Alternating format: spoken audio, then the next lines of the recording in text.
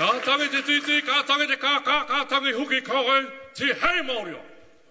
Whakaro atu, my name is Elliot Ikilei. I'm representing the Conservatives here tonight. Colin Craig couldn't be here because he's not the leader of our party. Leighton Baker is the leader of our party. I am coming from a youth background, heavy-duty youth background. Not the sort that deals with little things, but the stuff that deals with teen suicide, murder, child molestation. I'm telling you right now that the last 3 decades have been terrible for our families. I can tell you that because I'm able to tell you exactly what it was like.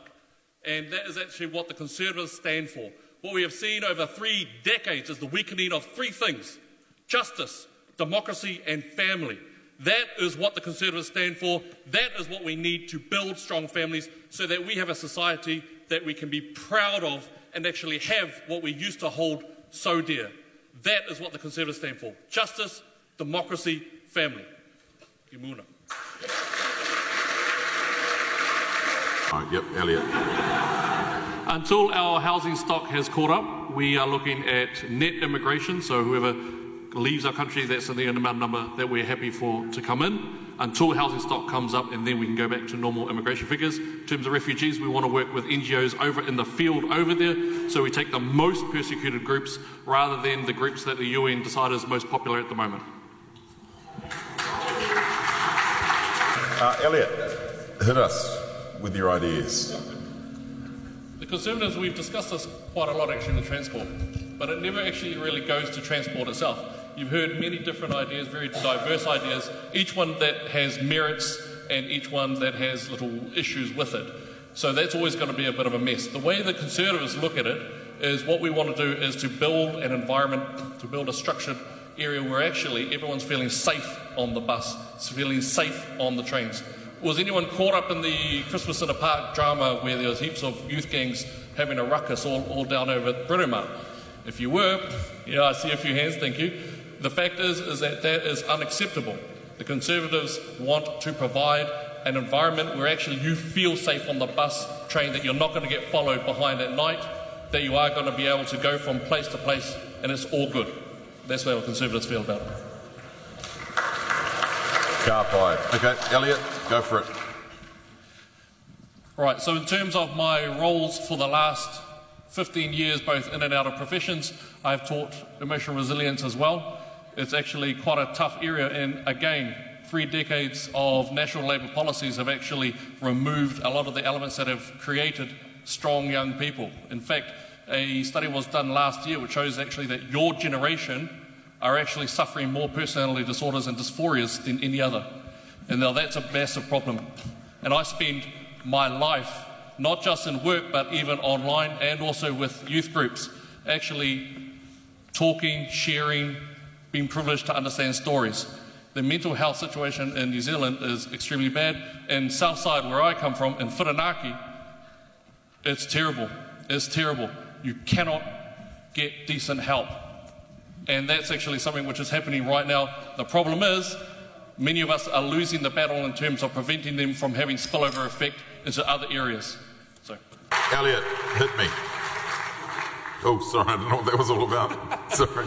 So the economy that we live under, it really is quite a bit of a fire economy, I guess, which is, of course, the finance, insurance, real estate style economy, and that is going to cause a lot of trouble with many of our people and many of our socioeconomic groups.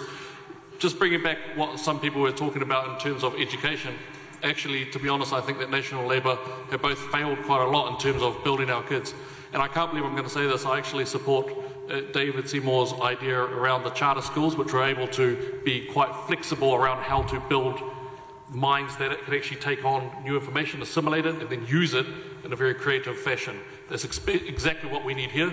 And it's also quite important to realise that the number one, that Singapore actually became first in the big STEM subjects.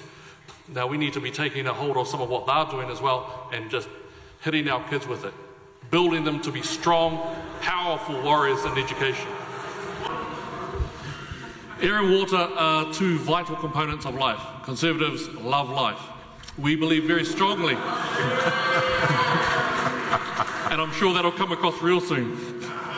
The idea of it being sold to an organisation, person, entity or group is despicable to us. We do not see why water should be given to anything. That said, we do understand also that actually farmers do need it for a big part of the industry that we have here. That the steel mill over in Waiuku, wherever it is, need that water also. So we do understand also that it has to be part of the economy of New Zealand. So what we need to be very sure of is that we're approaching this very carefully, that it's a balance, a tension balance between economical growth and also giving it away. Thanks, Elliot. Elliot.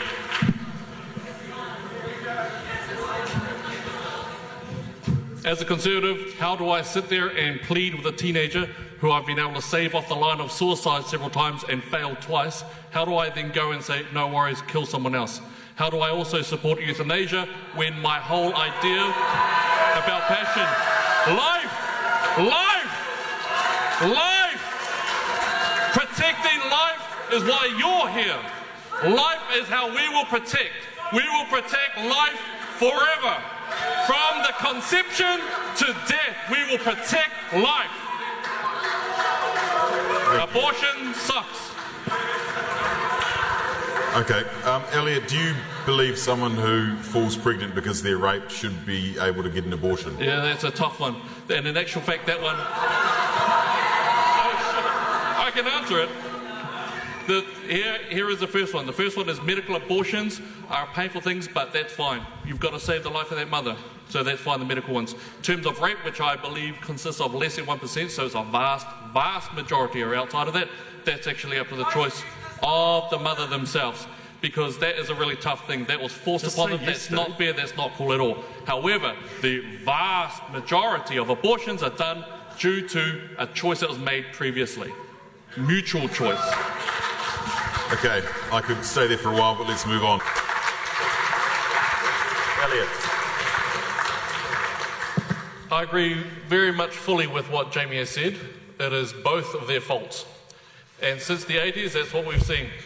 We've seen some powerful division of equality going on, whereas New Zealand used to be such a wonderful place to grow up, and things used to be, I guess, so much better. I'm going to sound like an old guy, but that's just how I feel.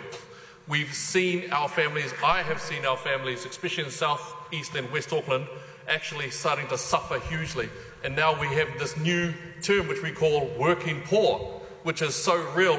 I'm having more families come into my office throughout the last decade, actually suffering more and more. Why? Because they wake up every morning knowing that no matter how much they work, they're just going to come under the bills that they need to pay. They're not smoking dope, they're not getting drunk, not getting any of that sort of thing. They're working as hard as they can, they're taking their kids to school as much as they can. But they wake up and they're actually knowing that they're coming $10, $20 short. Now, what does that do to our psychology? It does some very terrible things. We know that inequality is coming, we know we're scattering around beside it, we know how to fix it, and that's to look at the economic system that was forced upon us in the 80s by Labour and refined by National in the years gone by.